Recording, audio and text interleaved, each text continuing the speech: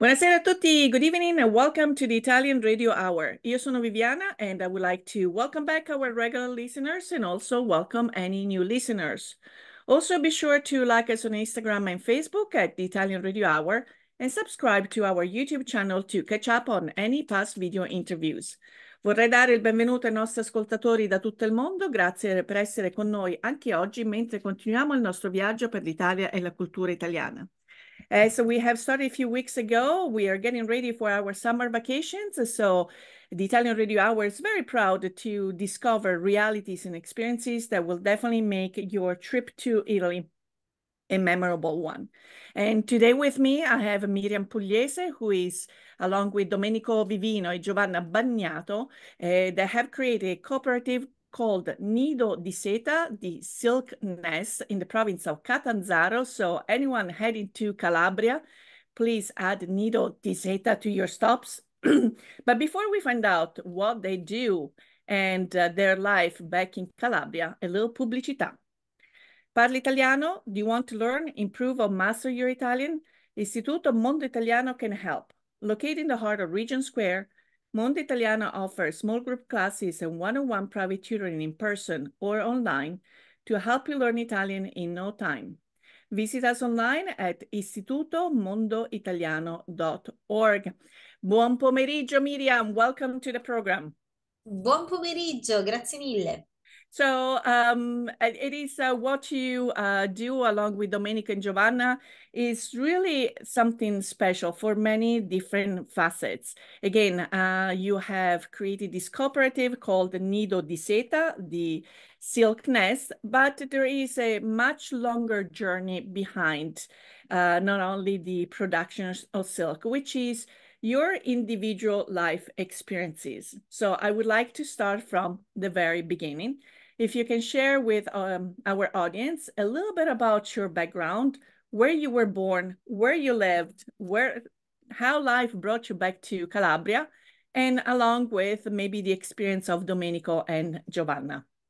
With pleasure. So actually, I was born in Calabria, but I was less than 1 year old when my parents moved to Milan.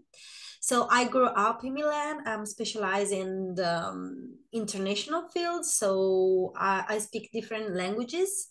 And I always work in international fields. Like I was hostess for an important German company. And I worked in different multinationals, like foreign experts. So my life brought me also to move to Berlin. So I lived in Berlin for 1 year. And all this experience gave me the opportunity to look my homeland, Calabria, with different eyes. Because I grew up with this mantra. So my father and all the people that I know always said, in Calabria there is nothing, so we have no choice, we need to move. But all these experiences give me the chance to actually look my omelet with the new eyes. So what I did, for example, in Berlin, they told me, oh, you need to go in the Brandenburg, is beautiful and you can't miss it. So I loved Brandenburg, but for me, beautiful is something else, Mm-hmm. and also the landscape and the kind of life that we have here. It's really is a dream, and there are really a lot of other things, but all these things let me do a decision. So I moved from Berlin to Calabria. In our little village that is San Floro, is a little village of more or less, so on the papers we are 700 people, but we are in reality. yes, in reality we are less than 500. and just the half is in the little historical center. Mm-hmm. So we came back. When I say we, I I said me, Miriam, and Domenico, because also Domenico studied for 6 years in Naples. So he also, after he had the degree, he wanted to do something for his homeland. So we met again because we grew up together. You know, for me, the Okay. summertime and the Christmas time was Calabria. You know, so we come back here Going and back for le vacanze al mare, le vacanze le di Natale. vacanze, exactly. So we did the vacanze always together, me, Domenico, and Giovanna, because you know in San Floro this was the people, you know, Uh-huh. and what we say, we want to stay here, but what we can do, so we can't stay here playing cards every day. No, non vogliamo giocare a carte tutto il giorno. So we had a look of what the territory was able to offer us. And in this little village, San Floro, there was a really wonderful piece of land, completely abandoned, where were planted more than 3,000 mulberry trees. And the property was of the municipality. So we was wondering, oh, we can start from here to build our future. And we discovered that Calabria has an amazing history in silk. So Exactly. yeah, so Catanzaro was the European capital of silk before Venice, Florence, and Como, and so on. So we did a lot of researches. We had the opportunity to have this territory for rent by the municipality, and here start our really strong adventure. Hard Yes. adventure. And one thing that also you said, I'm gonna probably grab one picture from your website, is that again, there are two things that I think are very impressive, and that is why your story it's even more important as an example of young people that have gone abroad to look for better opportunities, but then came back to their homeland with a very proactive attitude. It's kind of, you know, we can look for a job in Italy, but we can also create jobs for ourselves, which again, this is a great life lesson for everyone. And I believe in one of the previous interviews, is that also you have traveled quite a bit and you have seen countries where there were, you know, the countries, or even like the region of Calabria, which had been historically a fairly poor region, but filled of this richness that your eyes can definitely see and been able to yield. And then you have gone also to very wealthy countries where somehow they are impoverished of all that culture that, again, Calabria brings to you. And then the other point that people might not be familiar with is the traditional silk. As you have indicated, Calabria was the epicenter of the production of silk, and nowadays is something that you guys are bringing back, but it's not something that, you know, with industrialization and so forth, this huge industry kind of became more of a memory. And I specifically love this picture that I'm sharing because going back to the origins means also working with the elderly people that have been doing this trade and this art for many years, and kind of leveraging their knowledge. So you indicated that the comune had this land that you guys wanted to rent. And if I have done my research correctly, you had also a mayor of San Floro earlier now in the 1990s that wanted to plant over 3,000 mulberry trees, again, to get back into this industry. But I guess between red tape, administration, and other things, that didn't really work Yeah. out. Is it correct? So in San Floro, there was this land that the property was of the municipality, exactly for this reason, because in the 90s, a mayor had this dream. So he discovered a document dated of the 16th century, where in San Floro were produced more than 1 ton of cocoons, silk cocoons. So I don't know if someone of our listeners have ever seen a cocoon, but it's extremely small and light. Can you imagine 1 ton of cocoon? That means that the production was huge. So he wanted to start from our past to build the future of this small community. That's why he let people plant these mulberry trees. The problem was when he finished his job, and he wasn't able, because he when the municipality changed, so the new municipality absolutely didn't believe in this job, and everything was completely abandoned. So that is our, this is one of my favorite picture, because is the silkworm making the cocoon. This is more or less the first day of weaving, because the silkworm employs 3 days to weave this wonderful unique thread all around him, that is the silk cocoon. Okay, so yes, that this initiative didn't really bring much. Now, just because you guys wanted to cultivate the land, I'm sure it was not an easy process. How long did it actually take from planning or wanted or requesting to rent this land to actually have all the paperwork in place to finally commence your activity? So we employ 1 year just to, figure out with this municipality how to work on this land.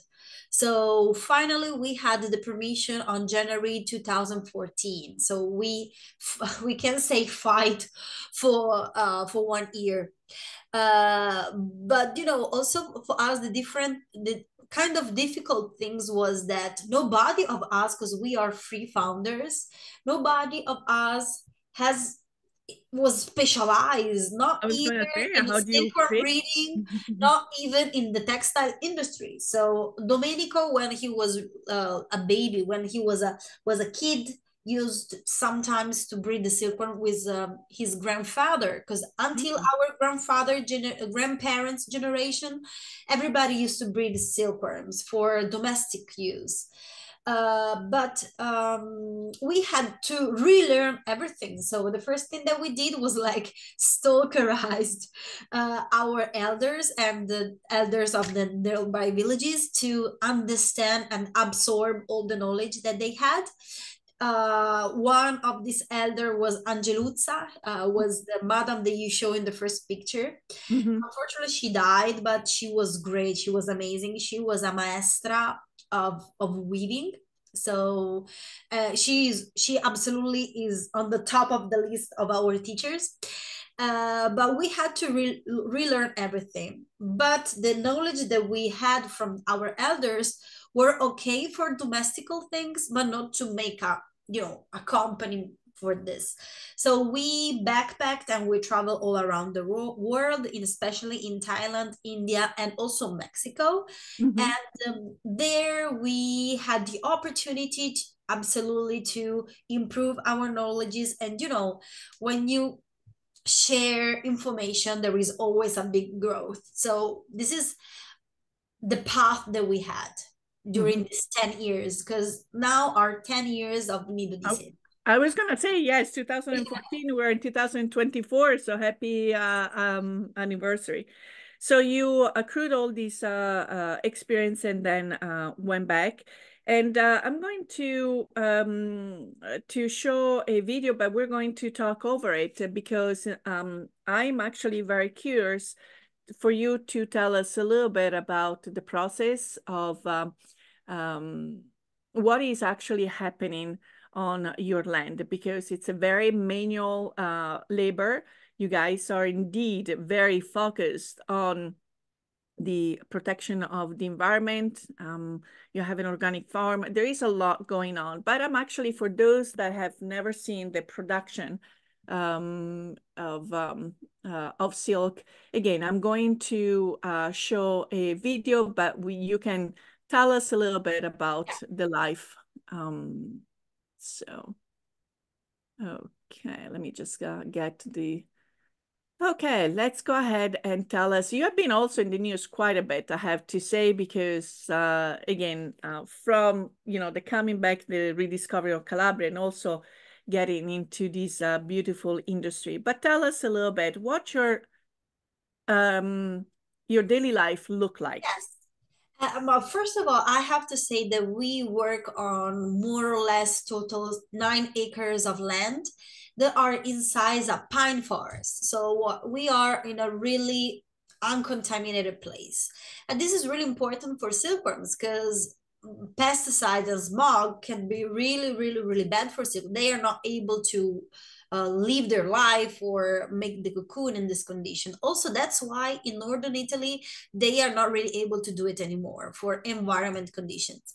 So in this, nowadays, we are the bigger company in Europe who makes this kind of thing. So we live, and the people that work with us live just on sericulture. So our work is divided in 3 fields. There is agriculture, there is handicraft, and there is experience, because we made silk an experience actually. So why agriculture? Agriculture is the heart of everything, because without the mulberry trees, we can't breed the silkworms. So we need the mulberry trees to collect the leaves to feed our silkworms. So the silkworms are caterpillar. Domenico in this moment in the video is cutting the leaves for the little silkworms. In this video, they have more or less 10 days old, and they need to eat really a lot. Their life cycle, like silkworm, is of 28 days. So we feed them for 28 days. And just to give you two numbers, 20,000 silkworms eat 500 kilos of mulberry leaves. So they eat really a lot. So and all these things could be just by hand. So this is just labor intensive. So when I wrap the 28 days, the silkworm doesn't want to eat anymore and start to climb and weave the silk cocoon. So how the silkworm makes the cocoon is really special, because the cocoon is exactly one unique thread that is weaved all around and glued by a glue made by the silkworm that is called sericin. So the cocoon is exactly a natural spool of thread that looks like this, because there is this glue that completely glue the thread. So that's the agricultural process. Also, mulberry trees make also mulberries. So we transform the mulberries in confiture, liqueurs, teas, and so on. From the cocoons start the artisans' work. So we have at least a network of 8 artisans, and each one is specialized in one step of silk processing. So we have reelers, we have spinners, we have degummers, we have dyers, and we have weavers. So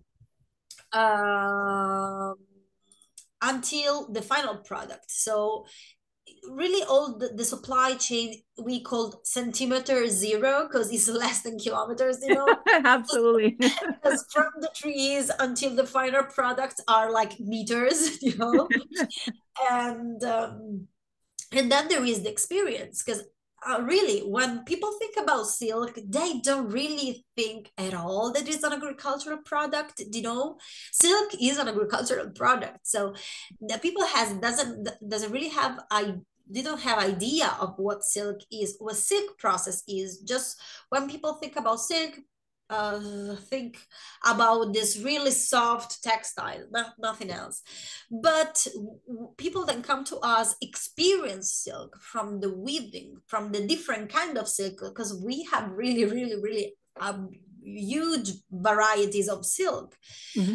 And then they can breed the silkworm with us if they want. They can reel the silk with us, and they can really walk under our wonderful mulberry trees. So really, this is what is our activity today. And I would assume that what type of tourists have you been able to attract? I would assume that this is an amazing experience also for schools, and also also the children, to see how something is produced in every single step, along also maybe with people that maybe have dealt with silk threads before, or maybe are just curious about coming and learn. Maybe you have workshops. Oh yes, so just to give you an idea, the last year we made more than 6,500 people come here. Wow.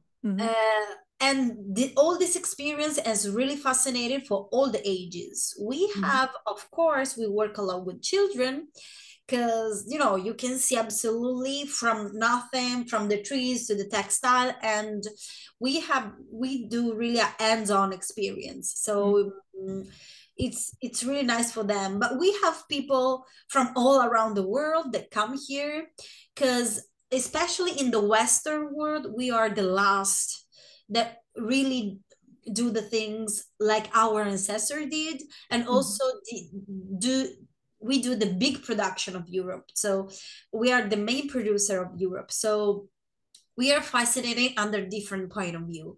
Also because we transform the tradition in innovation.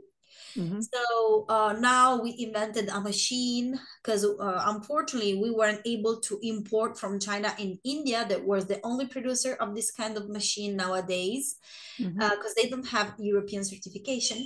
So they can't, we made this machine for the first time, and we were able to transport this tradition on international fashion carpets. So this for us was really, really a wonderful goal. So before we continue with our conversation, a couple of words from our sponsors. Applying for Italian citizenship? Need documents translation? Istituto Mondo Italiano provides certified translations and assistance services. Be sure to visit us at istitutomondoitaliano.org and schedule your free consultation. Un caffè, per favore. My first cup of coffee sets the tone for my entire day, and I get my coffee at La Prima Espresso. La Prima has been brewing Pittsburgh's best coffee for nearly 35 years. Try any of their in-house roasted varieties of beans from all over the world at home, or come and enjoy an espresso or a cappuccino at any of their locations, where their friendly baristas and familiar faces will make you feel at home. Visit laprima.com to get La Prima Espresso coffee at your door. So we mentioned before that there are 3 people in the cooperative. There is yourself, Domenico, and Giovanna.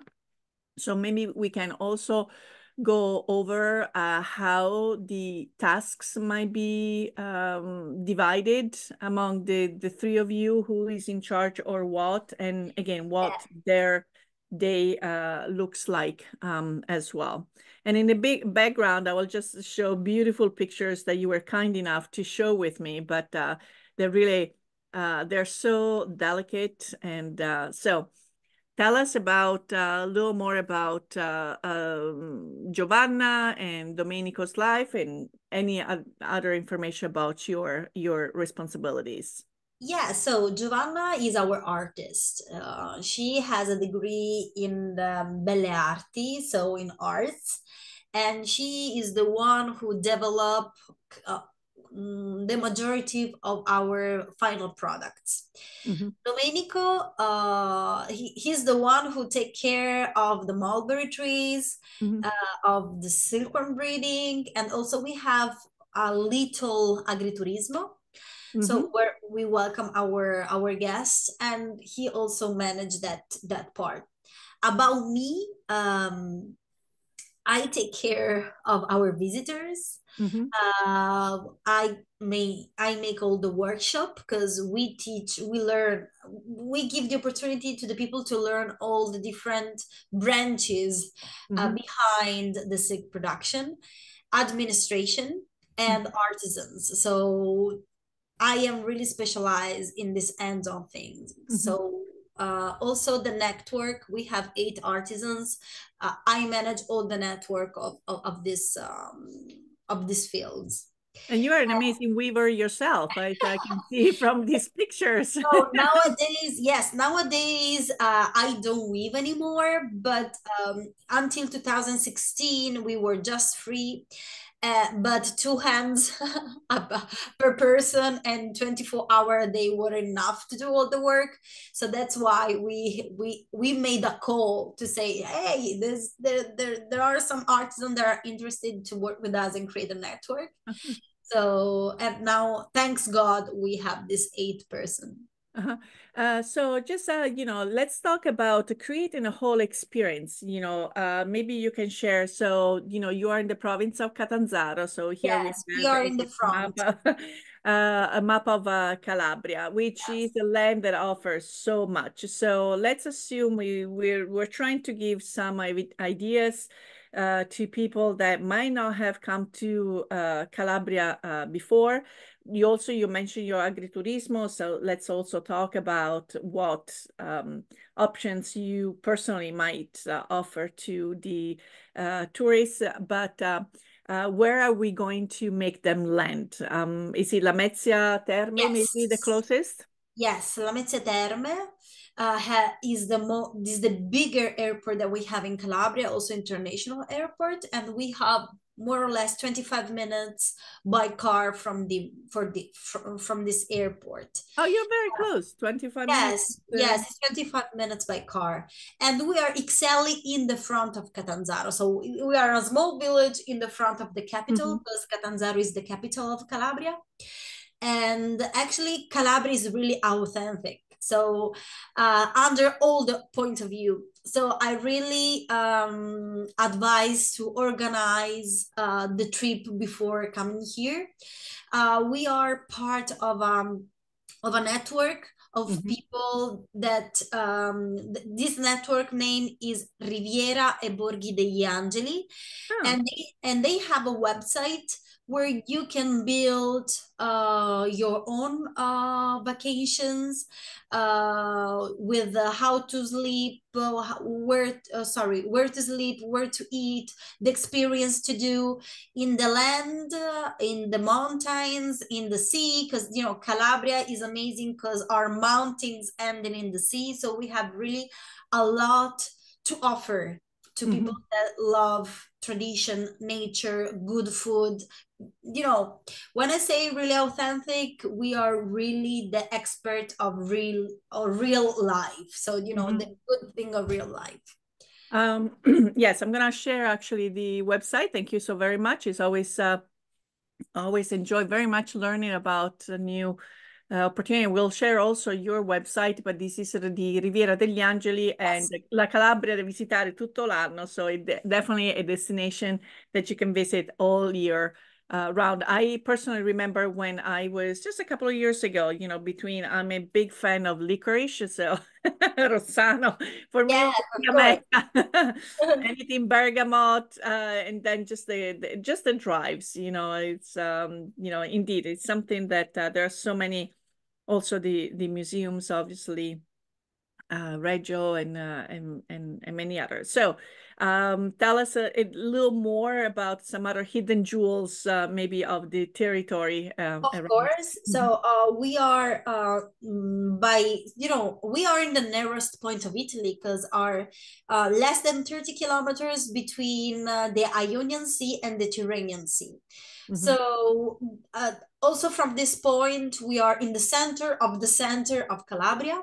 So we are really good connecting of both sides. So the Ionian and the Tyrrhenian.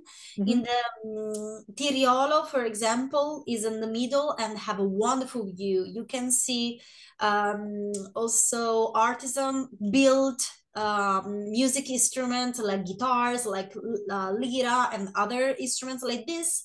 Weavers also there, some of our weavers stayed there, but there is a beautiful panorama because it's really height, and from there you are able to see Calabria in front of you. There is a strip of land, and also all the Aeolian island, Islands. le isole Eolie. I'm sorry, I have the difficulties to say this word in English.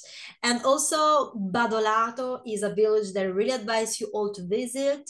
Is a beautiful, beautiful village with a beautiful sea, and can offer really a lot, not just the beauty of the village and of the sea, but also of the people. And there is different restaurants where you can eat really, really, really healthy and good. Mhm. And near there is Santa Caterina sullo Ionio, where there are guys that came back to Calabria like us, and they they work with the donkeys there, so you can do trekking on donkeys. Mhm. With donkeys, and see all this beautiful and really authentical landscape. And we are really close to Scolacum Archaeological Park. That is a Greek-Roman archaeological site nearby the sea. Is amazing. It is just 10 minutes by car from where we are. Mhm. And there, this is, the really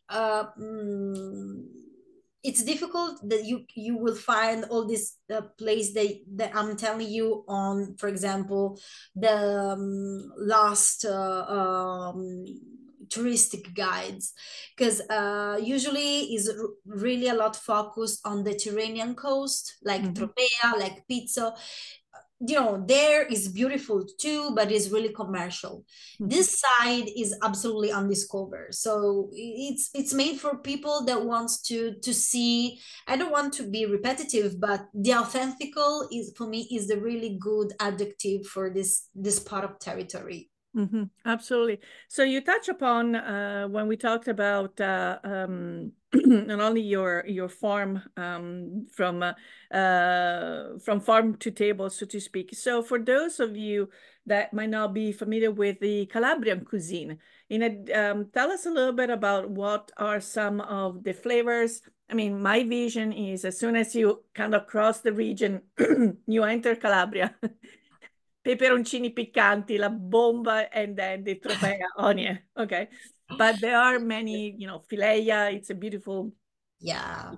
pasta dish that I was lucky enough to see. Again, the elder women making it still with a little straw. So tell us a little bit about the flavors of Calabrian cuisine. Yeah, so you mentioned the king, first of all. Peperoncino.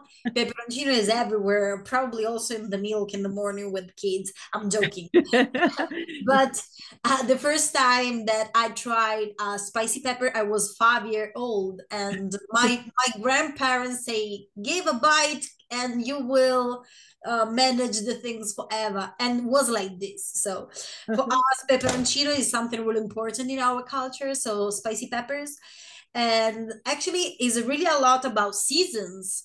So for example, now is the season of wild fennel. Mm-hmm. So we used to put wild fennel at least everywhere during our cooking. In this part of Calabria is really famous the homemade pasta macaroni that is really similar to fileia. They are on the same family. And you mentioned a lot licorice, that is absolutely correct, but we have also pepperoni cruschi that are this really Yeah. particular not spicy peppers because they are sweet. They are dried in the sun and they are crispy, so when you eat them it's like eating like patatine, chips. not Yes. not peppers. And we have dried tomatoes, especially sunflower, and this area is a huge producer of tomatoes. So we make tomatoes. We say that we are pomodorari. So we are able to eat pomodoro tomatoes in every You might have to make a gelato flavor, one with wild fennel first. In Tropea, you will find No, a man in who makes Tropea, believe it or not, yes, I was actually in Tropea. There's this he's fairly famous for their Tonino Ghiaccio. probably was the name. Tonino, and there was gelato alla cipolla di Tropea Le olive, olives. anduglia. Mm-mm. So yes, how could we forget That's about anduglia? incredible. And you mentioned something, so Nduja is really important from Pollino to Aspromonte. So and we put Nduja everywhere. In Nduja, probably everybody knows, but is a kind of spreadable salami, kind of spicy, not really a lot spicy, but it's spreadable. And it's like this because it had a big amount of fat, but in Calabria is not the right place to do a diet. So do it before and after, not when you come here. And the olives for us is really something incredible. So when you come here, the main landscape is up all above olive trees. So oil production and olive undersold in the water. So we do olives in every possible way, absolutely. And in our territory, mulberries, we do confiture and teas and liqueurs and so on. And is a land of oranges too and peaches. It's here is all agriculture, so all the things that you can imagine here there are in really abundance. Absolutely, and that's also going back to what you have said in a previous interview, the richness of the land that might apparently look like it doesn't have much to offer, but indeed there is abundance of things that the region can offer to those living there and as well to the curious tourists. So if we were to sum up again the philosophy of Nido di Seta and a message for the young generation, what would you feel sharing, recommending to them? And again, the philosophy of your organization. But first of all, I want to share just a thought. We love to stay here because the individual can really do the difference on the territory. So it's necessary one person who think and make something that can change the destiny of the territory. So for us wasn't this way. So here we can make the difference. We are not like mouses on the on a wheel. We can really, all the people can play a really big role for the society. And things, thanks God, are changing here too. But I think that Calabria is a really virgin land. And we grew up with there is nothing to do here. I'm not absolutely agree, and I already told you, but also if was true, where there is nothing means that there is everything's to build. So this is we need people here, young people that put their energy and care to let relieve this land again. So, and we start Nido di Seta. That Domenico, there was the eldest was 26 years old. I was 24. So we had nothing, and we never received public money to do this.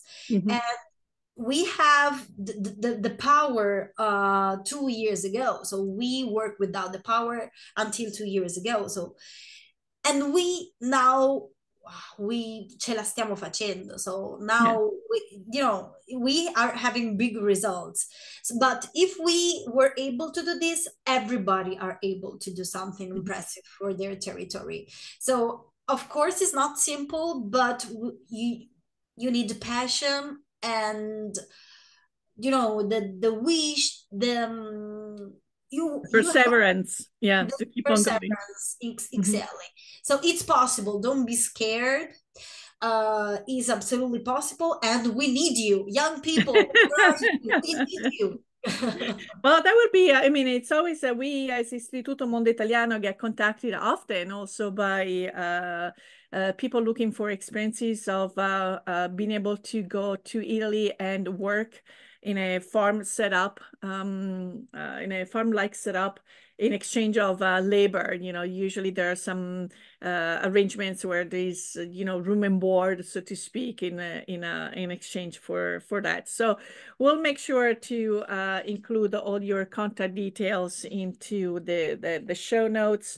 And I just want to share your website because, again, in addition to amazing videos and information, I have already put my eye on a couple of bracelets. So there are some artifacts that are also, and that's my weak point, you know, and especially if I know the labor that has gone behind and you know, the passion, it makes that piece even more special. Again, you have tell us again a little bit of the products that people will be able to find onto the website. So yeah, we have the food, so we have the confiture and the teas, but we have also the soaps, and we have scarves, silk jewels, Mm-hmm. and also some clothing. So really, all the supply chain from the trees until the final products. I'm curious about this kit. Yeah, so we give the opportunity to people to experience hands-on the silk chain. Ah. So yeah, so especially the back kit is especially for schools that they have the opportunity to bring the silkworm in classroom, but also there are kits that allows people to make their own silk from the cocoon to the silk. With we give a tutorial and all other things. So Mhm. and here there are the bracelets, the famous talking Ini about. mani minimo ambarabachi chikoko. We'll see Yeah, which one is gonna yes, disappear yes. from your side and appear on my wrist. Yeah, with pleasure. So I cannot thank you enough for your time, Miriam, and again for the passion that you, Domenico, and Giovanna have put into this mission. Again, congratulations on your 10th year anniversary, because this really shows the commitment that all three of you have put forth as the young generation, to come back to Calabria and create something really magical that takes a lot of work. So we get to see the final products and the glory of it, but again, there is a lot of work and tenacity behind it. And then I was looking at the last names between yours, Pugliese, Vivino, and Bagnato. These are actually three last names that are, I don't want to say very popular, but I have three students here in Pittsburgh, all of them of Calabrian origins with these last names. I will reach out to them Oh, because really? who knows, they might be distant cousins of Could be for cousins. considering that this is the year of the roots tourism, people going back and trace back their Yes. ancestors. Here they can come find the ancestors and also find an ancient trade as well, and some great experiences. Well, unfortunately, our time together is up. Il Big Ben ha detto stop. It's time for us to say arrivederci e alla prossima.